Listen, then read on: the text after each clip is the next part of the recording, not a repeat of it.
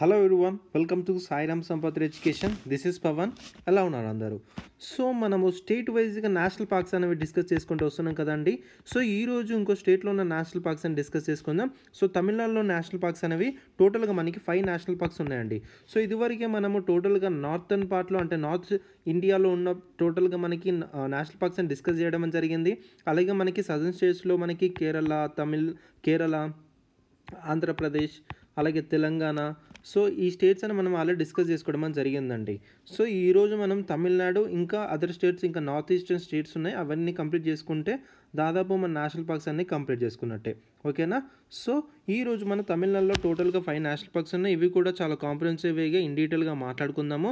So Guindy national park, ముడుమేల national park, Indira Gandhi national park, అన్నమేల national park అని కూడా అంటారు, Gulf of Mannar marine national park, అలాగే మనకి ముక్కుర్తి నేషనల్ పార్క్. ఓకేనా? సో ఇలా మనకి నార్త్ నుంచి ఇట్లా సౌత్గా చేయమని చెప్తాడండి. సో ఇంతకుముందు మన క్వశ్చన్ అనేది చూసాము కదా. సో మనకి కేరళలో మనకి నార్త్ నుంచి సౌత్కి కానీ సౌత్ నుంచి నార్త్ కానీ దాన్ని ప్లేస్ చేయమని చెప్తాడు లొకేషన్. అర్థమవుతుందా? క్వశ్చన్స్ అని ఇలా చేశాడు కాబట్టి రఫ్గా మీరు ఒక డయాగ్రామ్ అనేది ఇట్లా వేసేసుకొని దాన్ని పాయింటింగ్ అనేది చేసుకోండి. అర్థమవుతుందా? So very very important national parks అనేవి. ఓకేనా? So let's get in to the detail session. Right, చూడండి first one. So Guindy national park. So దీన్ని చూసుకుంటే దీని యొక్క హిస్టరీ అనేది so in the 1910, so in the time of 20th century మనకి చూసుకుంటే ఈ యొక్క ఫారెస్ట్ ఏరియాని మనకి రిజర్వ్ ఫారెస్ట్గా మనకి డిక్లేర్ చేయడం అని జరిగిందండి. దాని తర్వాత మనకి 1947లో ఈ యొక్క ఏరియా అనేది టోటల్గా మనకి గవర్నర్ ఆఫ్ మెడ్రాస్కి మనకి రెసిడెంట్ కావడం అని జరిగిందండి. అర్థమవుతుందా?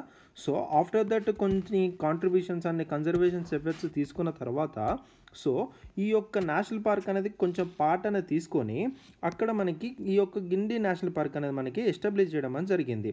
అర్థమవుతుందా? సో మనకి గిండి డీర్ పార్క్ అనేది ఉంటుందండి. దాన్ని అఫీషియల్గా మనము గిండి నేషనల్ పార్క్ డిక్లేర్ చేయడం అని జరిగింది ఇన్ ద ఇయర్ 1978. అర్థమవుతుందా? సో ఇంకొక ఇంపార్టెంట్ ఫ్యూచర్ ఏంటంటే ఇక్కడ మనకి ఒక స్నేక్ పార్క్ అనేది కూడా చూస్తామండి. Snake park. సో అడ్జసెంట్గా మనకి గిండి నేషనల్ పార్క్కి అడ్జసెంట్గానే మనకి ఒక గిండి స్నేక్ పార్క్ అనేది మనకు ఉంటుంది, which is a zoo for the, అది మనకి జూ లాగా అండ్ ఈ చాలా రికగ్నిషన్ రావడం అని జరిగింది. అర్థమవుతుందా? So and it is located in the heart of the Chennai's metropolitan area అండి. అర్థమవుతుందా? And it is India's 8th smallest national park. And ఈ వెరీ ఫ్యూ నేషనల్ పార్క్స్లో అంటే కొన్ని మాత్రమే మనకి సిటీలో లొకేట్ అయి ఉన్నాయండి. అందులో వచ్చేసి మనకి గిండి నేషనల్ పార్క్ ఒకటి మన మహారాష్ట్ర ఉన్న ఏరియాలో మనకి ముంబైలో ఒక నేషనల్ పార్క్ ఉంటుంది, అది కూడా చూడండి. అలాగే మనకి తెలంగాణలో చూసుకుంటే దాదాపు 3 నేషనల్ పార్క్స్ అనేవి మనకి హైదరాబాద్లోనే మనకు ఉంటాయి. అదేవిధంగా ఈ యొక్క గిండి నేషనల్ పార్క్ అనేది చూసుకుంటే ఇక చెన్నైలోనే మనకి లొకేట్ అయి ఉండడం అని జరిగింది. అర్థమవుతుందా? So it is one of the 8th smallest national park and it is popularly known as Guindy deer park and declared as a national park in the year 1978. And అక్కడ మనం చూసుకుంటూ ఇంకొక ఇంపార్టెంట్ ఫీచర్ స్నేక్ సంబంధించి Guindy snake park అనేది కూడా అక్కడ మంచి recognition రావడం వల్ల దాన్ని జూగా కూడా ఏమంటారు అంటే జూ ఏదైతే స్నేక్స్ ఉన్నాయో అక్కడ మంచిగా దానికి రికగ్నిషన్ రావడం జరిగింది బికాస్ ఆఫ్ ద స్నేక్స్. ఓకేనా? రైట్. సో వాటితోటి కాకుండా ఇంకా చూసుకుంటే మనకి బ్లాక్ బగ్స్, స్పాటెడ్ డీస్, జాగల్స్, ఇంకా వెరైటీస్ ఆఫ్ స్నేక్స్ చెప్పాను కదా. సో అలా చూసుకుంటే దాదాపు 100 species of birds, 60 species of butterflies అనేవి కూడా ఈ యొక్క గిండి నేషనల్ పార్క్లో మనకి ఎకలాజికల్ సిగ్నిఫికెన్స్గా ఉండడం అని జరిగింది. అర్థమవుతుందా?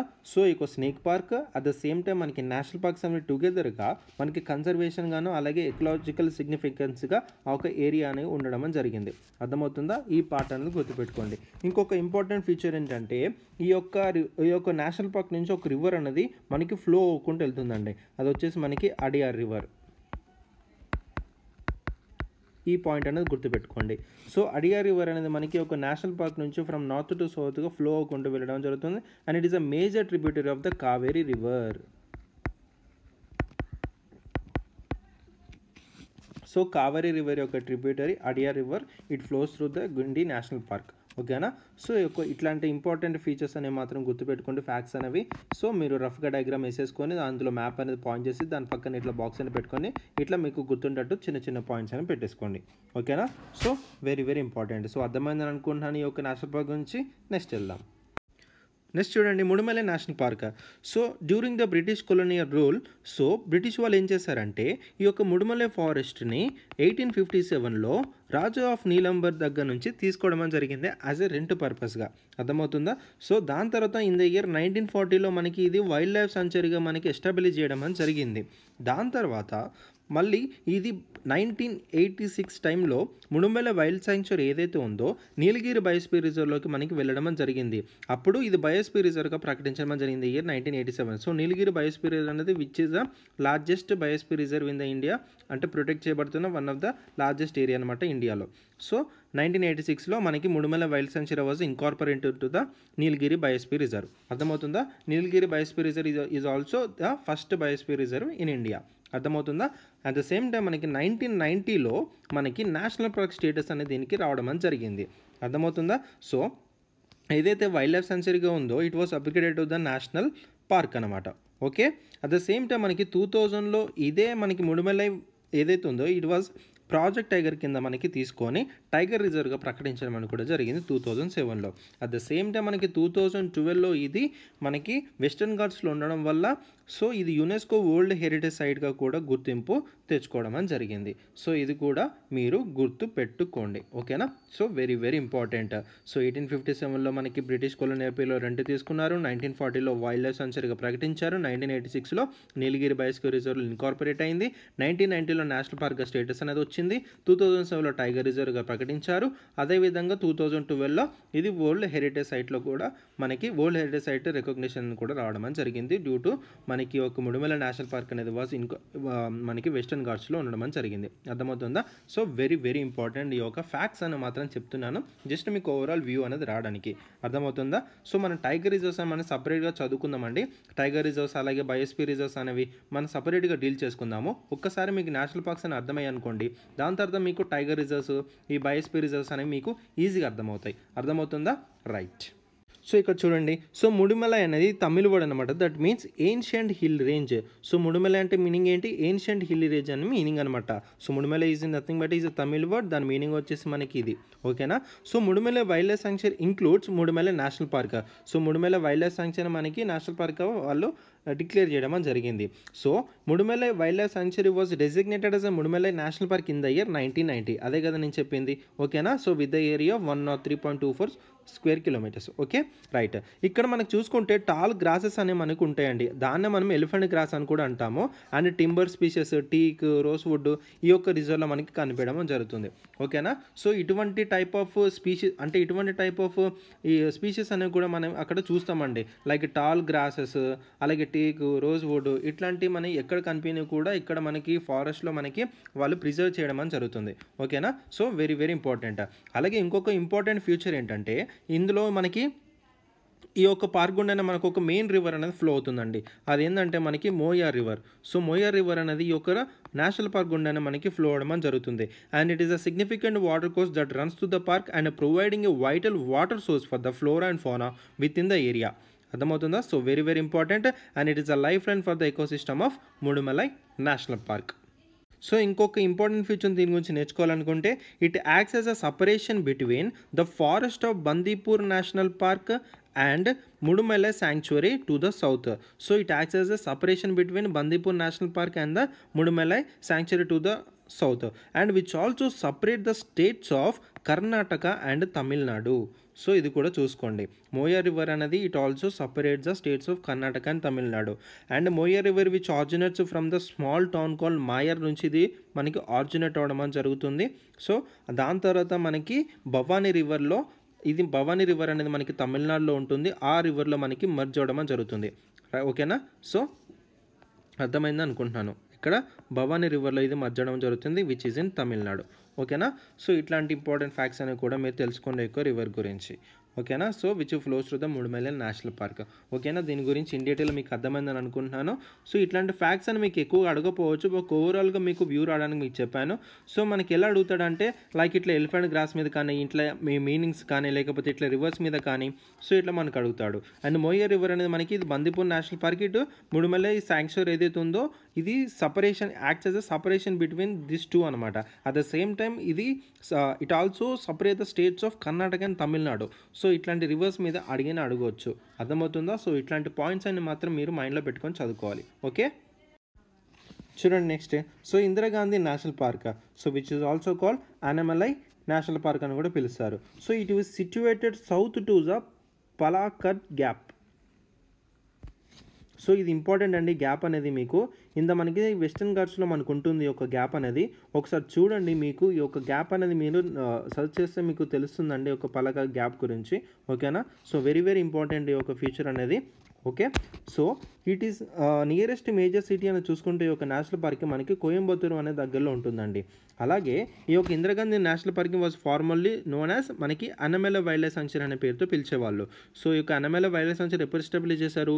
1976లో మనకి ఎస్టాబ్లిష్ చేయడం జరిగింది. సో అనమల వైల్డ్ లైఫ్ సాంక్చురీ ఏదైతే ఉందో ఇందిరాగాంధీ వైల్డ్ లైఫ్ సాంక్చురీకి రీనేమ్ చేయడం జరిగింది. అదేవిధంగా నేషనల్ పార్క్ అని డిక్లేర్ కూడా చేయడం జరిగింది. ఎప్పుడు? 1987లో.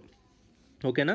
సో ఈ యొక్క పార్క్ అనేది మనకి టైగర్ రిజర్వ్ కూడా మనకి డెసిగ్నేట్ చేయడం జరిగింది under the project tiger initiative of the government of India. ఎప్పుడు? 2007లో. సో ఇది మనకి wild life sanctuary, at the same time మనకి national park, at the same time మనకి టైగర్ రిజర్వ్ కూడా. ఓకేనా? సో ఇవన్నీ గుర్తుపెట్టుకోండి. అండ్ ఇది మనకి ఇందిరాగాంధీ నేషనల్ పార్క్ అనేది ఇది significant component of the larger Nilgiri biosphere reserve which was declared as a UNESCO world heritage site in the 2012. So ఇది కూడా చూసుకోండి. అండ్ ఇది మనకి నీలగిరి బయోస్ఫియర్ రిజర్వ్కి ఇది ఒక component. At the same time మనకి యునెస్కో వరల్డ్ హెరిటేజ్ సైట్ 2012లో ప్రకటించింది. So అప్పుడు మనకి ఏంటి వెస్టర్న్ ఘాట్స్ ఏదైతే ఉందో ఇది మనకి వరల్డ్ హెరిటేజ్ సైట్ అనమాట 2012లో, which is a part of Indira Gandhi national park కూడా మనకి వెస్టర్న్ ఘాట్స్లో మనకి పార్ట్ అవడం వల్ల సో దానికి కూడా యునెస్కో వరల్డ్ హెరిటేజ్ సైట్ అనేది మనకి రావడం జరిగింది. అర్థమవుతుందా? సో వెరీ వెరీ ఇంపార్టెంట్ ఈ యొక్క ఫ్యాక్ట్స్ అనేవి. అదేవిధంగా ఈ యొక్క రివర్ గుండా మనకి ఏమైనా రివర్స్ అనే ఈ యొక్క నేషనల్ పార్క్ నుంచి మనకి ఏమైనా రివర్స్ అనేవి ఫ్లో అవుతున్నాయి సార్ అంటే అవునండి, కొన్ని రివర్స్ అనేవి ఫ్లో అవుతున్నాయి. సో చూద్దాం. అదేంటంటే మనకి Aliyar river. So Alia river అనేది one of the major rivers in the region. ఇది మనకి అన్నమల హిల్స్ నుంచి మనకి ఆరిజినేట్ అవ్వకుంటూ ఈ యొక్క అన్నమల టైగర్ రిజర్వ్ నుంచి మనకి ఫ్లో అవ్వకుంటూ వెళ్ళడం జరుగుతుంది. And it is a tributary of బర్తాసా Pooja river నుంచి మనకి ఇది ట్రిబ్యూటరీ ఆఫ్ మనకేంటి స్పెల్లింగ్ రాస్తాను చూడండి, బర్తాపూజా రివర్కి ఇది ట్రిబ్యూటరీ అనమాట. అర్థమవుతుందా? సో ఇది ఒక ఇంపార్టెంట్ రివర్ అనమాట, ఇది కూడా గుర్తుపెట్టుకోండి. అలాగే ఈ యొక్క రివర్ కూడా ఇంకా రివర్ అన్న దీనికి చుట్టుపక్కల నుంచి వెళ్ళే రివర్స్ అని చూసుకుంటే మనకి చిన్న రివర్, అదేవిధంగా మనకి తిరుమూర్తి రివర్ అనేది, అదేవిధంగా అమరావతి. సో ఇట్లాంటి రివర్స్ అనేవి దీని చుట్టూరా మనకి వెళ్ళడం జరుగుతుంది. సో అలియా రివర్ అనేది ఈ యొక్క వైల్డ్ లైఫ్ సెంచరీ నుంచి మనకి వెళ్తే ఆ యొక్క చిన్న రివర్, తిరుమూర్తి, అమరావతి రివర్స్ అనేవి ఈ యొక్క పార్క్ గుండా మనకి అంటే దాని చుట్టుపక్కల నుంచి వెళ్ళడం జరుగుతుంది. అర్థమవుతుందా? So very very important. అర్థమైందని అనుకుంటున్నాను ఈ యొక్క ఇందిరాగాంధీ నేషనల్ పార్క్ గురించి. జస్ట్ ఒక్కొక్క పాయింట్ అనేది మీరు నోట్ చేసుకొని పెట్టుకోండి, ఇదంతా మీరు రాసుకొని అవసరం లేదు. జస్ట్ మనకి సౌత్ ఆఫ్ పాలకంద గ్యాప్ అని, కోయంబత్తూరు దగ్గర సిటీ అని, అలాగే 1976లో వైల్డ్ లైఫ్ సెంచరీకి ఎస్టాబ్లిష్ చేశారు. అలాగే మనకి 1987లో మనకి నేషనల్ పార్క్ అనే స్టేటస్ ఇచ్చారు. అలాగే 2000లో టైగర్ రిజర్వ్, అలా మనకి అలియా రివర్ అనేది ఫ్లో అవుతుంది. సో ఇట్లా మీరు నోట్ చేసుకొని పెట్టుకోండి. ఓకేనా? మ్యాప్ వేసుకోండి, అందులో మ్యాప్ లొకేట్ చేయండి, జస్ట్ ఇట్లా నేమ్ రాయండి, ఇట్లా బాక్స్ కొట్టండి, ఇన్ఫర్మేషన్ రాసుకోండి. సో మీకు చదివేటప్పుడు మీకు ఈజీగా రివిజన్ అనేది అవుతుంది. ఓకేనా? So very very important, prepare your own notes. So beginners ఎవరైతే ఉన్నారో దయచేసి పీడిఎఫ్స్ మీద కానీ వేరే ఇతర నోట్స్ మీద కానీ అస్సలు డిపెండ్ అవ్వకండి. దయచేసి మీరు సొంత నోట్స్ అనేవి ప్రిపేర్ చేసుకొని అవే మీరు రివిజన్ చేస్తే మీకు డెఫినెట్గా గుర్తుంటుంది. ఓకేనా? సో బిగినర్స్కి నేను ఇచ్చే సజెషన్ ఇదే, just prepare your own notes. ఓకేనా? That is the big asset for you, right? Next చూడండి, Gulf of Mannar marine national park. Gulf of Mannar మీ అందరూ తెలుసని అనుకున్నాను. ఇది ఇండియా అయితే ఇక్కడ మనకి శ్రీలంక ఉంటుంది, ఇక్కడ మనకి గల్ఫ్ ఆఫ్ మన్నార్ అని ఉంటుంది. ఓకేనా సార్? మరి గల్ఫ్ మీనింగ్ అంటే ఏంటి సార్? గల్ఫ్ మీనింగ్ అంటే is nothing but it is ఒక పోర్షన్ ఆఫ్ ఓషన్ కానీ ఒక సీ కానీ partly enclosed by land. So ఇక్కడ మనకి ఇట్లా మనకి ఓ గల్ఫ్ ఉండి ఇక్కడ మనకి పార్ట్లీగా మనకి ల్యాండ్ అనేది కూడా మనకి ఉంటుందండి. అర్థమవుతుందా? It is a portion of ocean కావచ్చు లేకపోతే సీ కావచ్చు, it is partly enclosed by land అనమాట. సో అది మనం గల్ఫ్ అన్నామని జరుగుతుంది. సో మనకి డిఫరెంట్ టైప్ ఆఫ్ గల్ఫ్స్ అని ఉంటాయి మనకి ఓవరాల్గా వరల్డ్ వైడ్గా కావచ్చు. సో మనకి చూసుకుంటే మనకి ఇండియా మన శ్రీలంక మధ్యలో మనకి గల్ఫ్ ఆఫ్ మన్నార్ అనేది మనం చూస్తామండి. ఓకేనా. సో అదే మనకి Gulf of Mannar marine national park అనమాట. సో వెరీ వెరీ ఇంపార్టెంట్ అండి ఇది కూడా. సో బయాలజికల్గా చాలా రిచెస్ట్ అనమాట ఇది. ఓకేనా, ఇండియాలో. So having more than 4200 species of plants animals with in it's boundaries. Very very important marine national park. అర్థమవుతుందా? సో మెరైన్ నేషనల్ పార్క్ అనేది మనం ఇంతకుముందు కూడా ఒకటి నేర్చుకున్నాము. ఎక్కడన్నది కూడా నాకు కామెంట్ సెక్షన్లో తెలపండి, నేను చూస్తాను. ఓకేనా. సో 1986లో దీన్ని డిక్లేర్గా ఏమంటారు, the government of India declare a portion of Gulf of Mannar as a Gulf of Mannar national park. So 1986లో మనకి గల్ఫ్ ఆఫ్ మన్నార్ పార్ట్ ఏదైతే ఉందో అందులో ఒక పార్ట్ని మనకి Gulf of Mannar marine national పార్క్గా declare చేయడం అని జరిగింది. అంటే అక్కడ ఉన్న ఎకలాజికల్ ఇంపార్టెన్స్ని గుర్తించి వాటిని ప్రొటెక్ట్ చేయాలని గుర్తించి అక్కడ మెరైన్ లైఫ్ కానీ చూసి సో అదంతా మనం ప్రొటెక్ట్ చేయాలని చెప్పి గల్ఫ్ ఆఫ్ మన్నార్ నేషనల్ పార్క్గా ప్రకటించడం అని జరిగింది ఇన్ ద ఇయర్ 1986. అర్థమవుతుందా? సో దాని తర్వాత మనకి 1989లో it was declared as a marine biosphere reserve. So biosphere reserve అంటే చెప్పాను కదా, ఒక పర్టికులర్ వాళ్ళ ల్యాండ్ని చూస్ చేసుకొని ఆ ల్యాండ్ని వాళ్ళు రిజర్వ్ చేయడం అని జరుగుతుంది. ఓకేనా. సో బయోస్ఫియర్ రిజర్వ్స్ అనేవి కూడా మనం డిస్కస్ చేసుకుందాం. టోటల్గా 8 ఉన్నాయి. ఓకేనా. సో 1989లో ఇది బయోస్ఫియర్ రిజర్వ్గా, 1986లో మనకి ఏంటి నేషనల్ పార్క్గా స్టేటస్ అని రావడం అని జరిగింది. సో అదేవిధంగా మనకి 2022లో the Gulf of Mannar biosphere reserve was listed as a Ramsar site. So Ramsar sites అనేవి కూడా ఉంటాయండి, అవి కూడా మనం ఒకసారి చదువుకోవాలి. ఓకేనా. 2002లో రామ్సార్ సైట్స్ మనకి లిస్ట్ చేయడం జరిగింది. అర్థమవుతుందా? సో అంటే ఇంటర్నేషనల్ ఇంపార్టెన్స్ అనమాట రామ్సార్ సైట్ అనేది. మనకి వెట్లాండ్స్ ఏవైతే ఉన్నాయో మనకి వెట్లాండ్స్ అనేవి ఎక్కువగా వాటి మీద మనకి రామ్సార్ సైట్ అని ఉంటాయి. అర్థమవుతుందా? So it is listed as a Ramsar site and recognising it as a wetland of the international importance. ఓకేనా. సో వెరీ వెరీ ఇంపార్టెంట్, ఇది మాత్రం మీరు డేట్స్ అని గుర్తుంచుకోండి. ఓకేనా. సో అదే మనకి మెరైన్ నేషనల్ పార్క్, ఈ యొక్క Ramsar sites, biosphere reserves, so ఇది కూడా మనకి చాలా చాలా ఇంపార్టెంట్ ఎన్విరాన్మెంట్ పరంగా. ఓకేనా. సో మనకి న్యూస్లో ఉన్నాయి, మనకి దాదాపుగా వస్తుంటాయి కాబట్టి నేను చెప్తుంది స్టాటిక్ పార్ట్. ఏమైనా న్యూస్లో వస్తుంటే మాత్రం దయచేసి మీరు అప్డేట్ చేసుకోండి. ఏమైనా న్యూస్లో వస్తూ కూడా నేను డెఫినెట్గా ఒక సపరేట్ వీడియో చేయడానికి కూడా ఐ విల్ ట్రై. ఓకేనా. రైట్. సో అదే చూసుకుంటే it is located 160 kilometre between Dhanushkodi and the తూర్చుకోడి in Tamil Nadu. So ఇక్కడ చూసుకుంటే ఇక్కడ మీకు ధనుష్కోడి అని ఒక పాయింట్ ఉంటుందండి, one of the beautiful spot అనమాట. ఒకసారి మీరు చూడండి ధనుష్కోడి అని. So one of the beauty అక్కడ మనకి టూరిస్ట్ స్పాట్ అనమాట అది. ఓకేనా. సో ఈ పాయింట్ మీకు కలర్ చెప్పాను. 1986లో నేషనల్ పార్క్గా డిక్లేర్ చేశారు. 1989లో ఇది మెరైన్ బయోస్ఫియర్ రిజర్వ్గా కూడా డిక్లేర్ చేయడం జరిగింది. And first marine biosphere reserve in south Asia. South ఏషియాలోనే ఇది one of the first marine biosphere reserve అనమాట. Very very important. So statement అనేది ఇలానే పికప్ చేస్తాడండి. సో ఈ స్టేట్మెంట్ డైరెక్ట్ పికప్ చేసి first marine biosphere reserve in ఏమంటారు like Asia అని అంటాడు, లేకపోతే టోటల్ వరల్డ్ అని అంటాడు, లేకపోతే ఓన్లీ ఇన్ ఇండియా అని అంటాడు. సో ఇట్లా మనకి డిఫరెంట్ టైప్స్ ఆఫ్ టర్మ్స్ అనేవి ఇచ్చేసి మనల్ని కన్ఫ్యూజ్ చేయడం చూస్తాడు. దయచేసి ఈ పాయింట్ అయితే మాత్రం గుర్తుపెట్టుకోండి. The first marine biosphere reserve in south Asia is the Gulf of Mannar marine national Gulf of Mannar marine biosphere reserve. ఓకేనా.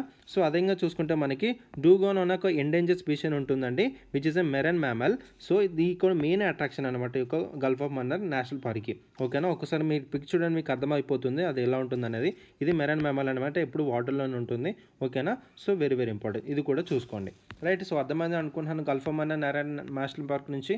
సో ఈ యొక్క దాని నుంచి మనకి రివర్స్ అయినా పాస్ అవుతుందంటే సో ఇది మనకి టోటల్గా మెరైన్ అనమాట, అంటే అది మనకి టోటల్ వాటర్లోనే ఉండమని జరుగుతుంది. ఓకేనా. సో అక్కడ ఉన్న ఏదైతే ఎకలాజికల్ ఇంపార్టెన్స్ మొత్తం టోటల్గా మనకి స్పీషీస్ ఆఫ్ అంటే వాటర్లో ఉన్న స్పీషీస్ మాత్రం ఎక్కువ ఇంపార్టెన్స్ ఇవ్వడం జరుగుతుందండి. అర్థమవుతుందా? సో ఇది మాత్రం గుర్తించండి. ఓకేనా. సో అంటే ఈ యొక్క నాట్ డైరెక్ట్లీ రివర్స్ అనేవి ఈ యొక్క పార్క్ నుంచి మనకి ఉండవు, కానీ బట్ చుట్టుపక్కల కొన్ని రివర్స్ అయితే ఉంటాయి, మాకు అంత ఇంపార్టెంట్ లేదు. బట్ ఈ యొక్క స్టేట్మెంట్స్ మాత్రం మీరు దయచేసి నోట్ చేసుకోండి. ఓకేనా. సో బయోస్ఫియర్ రిజర్వ్స్ అని మనకి ఇంపార్టెంట్ అంటే అవి మనం సపరేట్గా డీల్ చేద్దాము. ఓకేనా. రైట్. సో ఇది అర్థమైంది అనుకుంటున్నాను. నెక్స్ట్ వెళ్దాం. నెక్స్ట్ చూడండి ముకుర్తి నేషనల్ పార్క్. సో ఈ యొక్క ముకుర్తి నేషనల్ పార్క్ అంటే మనకి చూసుకుంటే 1982లో దీన్ని వైల్డ్ లైఫ్ సెంచరీగా దీన్ని డిక్లేర్ చేయడం జరిగింది. సో మెయిన్గా ప్రైమర్గా దీన్ని క్రియేట్ చేయడం గల రీజన్ ఏంటంటే to protect Nilgiri tar. So very important species అండి which is like native to western Ghats అనమాట. ఓకేనా. So very important species western ఘాట్స్లో మనకి కనిపించడం జరుగుతుంది. ఈ యొక్క పాయింట్ అనేది మీరు గుర్తుంచుకోండి. అలాగే దీన్ని 1919లో మనకి నేషనల్ పార్క్ అనే స్టేటస్ రావడం అని జరిగింది. ఓకేనా. So very important. So Mukurthi national park is located in the north west corner of Tamil Nadu in the western Ghats. So the park was created to protect it's key stone species. ఈ point అని గుర్తుపెట్టుకోండి. So మనకి key stone species అని కొన్ని ఉంటాయండి. So అవి మనం సపరేట్గా నేర్చుకోవాలి. ఓకేనా. సో కీ స్టోన్ స్పీషీస్ ఇక్కడ ఏంటి మనకి నీలగిరి తార్. సో ఇది మనకు ఓన్లీ ఇక్కడే మనకు కనిపించడం జరుగుతుంది. ఓకేనా. So very important. So the park is also home to Mukurthi peak. So ఇక్కడ మనకి ముకుర్తి పీక్ అనేది కూడా కనిపిస్తుంది. It is one of the highest peaks in the Nilgiri hills. So నీలగిరి హిల్స్లో మనకి one of the highest peak ఏంటి ముకుర్తి పీక్. అలాగే మనకి నీలగిరి హిల్స్లో హైయెస్ట్ పీక్ ఏంటి అనేది కూడా ఒకసారి నా కామెంట్ సెక్షన్లో తెలపండి. నేను చూస్తాను మీరు అప్డేట్ ఉన్నారా లేదనేది. ఓకేనా. So very important. అదేవిధంగా ఈ యొక్క ముకుర్తి నేషనల్ పార్క్ నుంచి ఏమన్నా రివర్స్ అనే ఫ్లో అవుతున్నాయి సార్ అంటే మనకి అవునండి ఒక రివర్ అయితే ఉంది. అది వచ్చేసి మనకి రివర్ పైక్రా. అర్థమవుతుందా. So river పైక్రా originates from the Mukurthi peak in the Nilgiri hills and flows through the Mukurthi national park and దిట్ flows through the region and eventually joins in the మోయార్ రివర్లో ఇది మనకి జాయిన్ అవ్వడం జరుగుతుంది. ఓకేనా. So it is a significant water course in the Nilgiri districts of the Tamil Nadu. ఓకేనా. So ఇది మాత్రం చూసుకోండి. ఓకేనా. So very important. సో ఇది మీకు అర్థమైందని అనుకున్నాను ముకుర్తి నేషనల్ పార్క్ గురించి. సో ఏంటి Mukurthi national park was located in the north west corner of the Tamil Nadu in the western Ghats. ఇక్కడ మనకి కీ స్టోన్ స్పీషీస్ అని ప్రొటెక్ట్ చేస్తున్నారు. అదే మనకి నీలగిరి తార్. సో ఇక్కడ మనకి ముకుర్తి పీక్ అనేది కూడా మనకు కనిపిస్తుంది. అదేవిధంగా ఏంటి రివర్ పైక్రా అనేది కూడా మనకి ఫ్లో అవడం జరుగుతుంది which is a trip and which joins in the మోయా river. ఓకేనా. సో 1990లో దీన్ని నేషనల్ పార్క్ అనేది డిక్లేర్ చేయడం జరిగింది. ఓకేనా. సో మెయిన్గా ముకుర్తి నేషనల్ పార్క్ అని దీనికి తీసుకొచ్చారు టు ప్రొటెక్ట్ ద నీలగిరి తార్. ఓకేనా. So very important. నీలగిరి తార్ అని ఒక్కసారి ఇమేజ్ అనేది చూడండి మీకు గుర్తుండిపోతుంది ఇమేజ్ అనేది ఒక్కసారి చూస్తే. ఓకేనా. రైట్. సో మీకు అర్థమైందని అనుకుంటున్నాను. సో టోటల్గా ఇవి నేషనల్ పార్క్స్ అనేవి మీకు ఉన్నాయి తమిళనాడులో. ఓకేనా. So very important national parks. రఫ్గా మీరు ఏంటి ఇలా మీరు రఫ్గా ఒక డయాగ్రామ్ అనేది వేసుకోండి తమిళనాడుది. ఓకేనా. వేసేసుకొని ఇక్కడ మనకి గునియా నేషనల్ పార్క్ అని ఉంటుంది. ఇక్కడ మనకి Gulf of Mannar national park ఉంటుంది. అంటే టోటల్ ఎడ్జ్లో ఉంటుంది మనకి. ఓకేనా. So Gulf of Mannar national park ఉంటుంది. అదేవిధంగా మనకి చూసుకుంటే ఇందిరాగాంధీ అన్నమల నేషనల్ పార్క్ ఇక్కడ ఉంటుంది. అదేవిధంగా ఇక్కడ చూసుకుంటే మనకి ముకుర్తి నేషనల్ పార్క్ ఇక్కడ. అలాగే ఇక్కడికి చూసుకుంటే మనకి మడుమల నేషనల్ పార్క్ అని ఇక్కడ. అర్థమవుతుందా. సో ఇలా లొకేట్ చూసుకొని నేను చెప్పిన పాయింట్స్ అని ఇట్లా మీరు దాని పక్కనే రాసుకొని పెట్టుకున్నారు అనుకోండి. ఇంకొక ఏమైనా కొత్త పాయింట్ అని వచ్చినప్పుడు దాని పక్కన మీరు వాల్యుయేషన్ చేసుకొని చదువుకుంటే మీ దగ్గర మీకు ప్రతి ఇన్ఫర్మేషన్ మీ దగ్గర ఉంటుంది. ఓకేనా. సో డెఫినెట్గా ఈ యొక్క సిరీస్ అనేది మీకు తప్పకుండా ఒక 1 to 2 మార్క్స్ అని మీకు తప్పకుండా మీకు పాకెట్లో పెట్టబోతున్నాను. అర్థమవుతుందా. Definitely you are going to ఏమంటారు ఒక 1-2 మార్క్స్ అనేవి తప్పకుండా మీ యొక్క పాకెట్లో ఉంటున్నట్టే. అర్థమవుతుందా. రైట్. సో ఇక్కడ వరకు అర్థమైంది అనుకుంటున్నాను మీకు ఈ నేషనల్ పార్క్స్ అనేవి. రైట్. చూడండి ఇక్కడ మీకు ఒక క్వశ్చన్ ఇవ్వడం జరిగింది. So which of the following national parks is called top slip. So ఇది మీకు పాయింట్ చెప్పలేదు బట్ మీకు అందుకే క్వశ్చన్ వేయడం జరిగింది. సో చూద్దాం ఎంతమంది ఆన్సర్ చేస్తారు. So which of the following national park is called the top slip. So Indira Gandhi wild life sanctuary in the national park, అలాగే ముడుమలై national park, Mukurthi national park, పలాని హిల్స్ నేషనల్ పార్క్. సో నాకు ఇది comment సెక్షన్లో answer చేయండి నాన్న. ఓకేనా. So నేను చూస్తాను. So very important. Top స్లిప్గా మనకి ఏ నేషనల్ పార్క్ అనేది అంటారు అనేది నాకు కామెంట్ సెక్షన్లో తెలుపండి. నేను చూస్తాను. ఓకే. కామెంట్ సెక్షన్లో నాకు పార్టిసిపేట్ అనేది చేయండి. డెఫినెట్లీ మీకు ఆన్సర్ అనేది మీకు అక్కడ మీకు రిప్లై అనేది ఇస్తాను. ఓకేనా. రైట్. సో ఇక్కడితో డిస్కషన్ ఆపేస్తాను. సో నెక్స్ట్ వీడియోలో ఇంకొక స్టేట్స్ గురించి నేషనల్ పార్క్స్ అని డిస్ప్లే చేసుకుందాం. డెఫినెట్గా మీకు అన్ని స్టేట్స్లో నేషనల్ పార్క్స్ గురించి ఒక ఏమంటారు ఆ లొకేషన్ అనేది తప్పకుండా, అలాగే దాని యొక్క పేర్లు, రివర్స్, స్పీషీస్ అనేది మీకు తప్పకుండా మీకు గుర్తుంటాయి. ఈ యొక్క సిరీస్ అనేది ఎక్కడ మిస్ అవ్వకండి. కొత్తగా ఎవరైనా వచ్చింటే మాత్రం ఛానల్ని సబ్స్క్రైబ్ చేసుకోండి. అలాగే ఒక లైక్ బటన్ కూడా హిట్ చేయండి మా ఎఫర్ట్స్, మా ఇనిషియేటివ్స్ కనుక మీకు నచ్చినట్టయితే. ఓకేనా. So until then keep reading and this is Pawan and I'm signing off. Bye.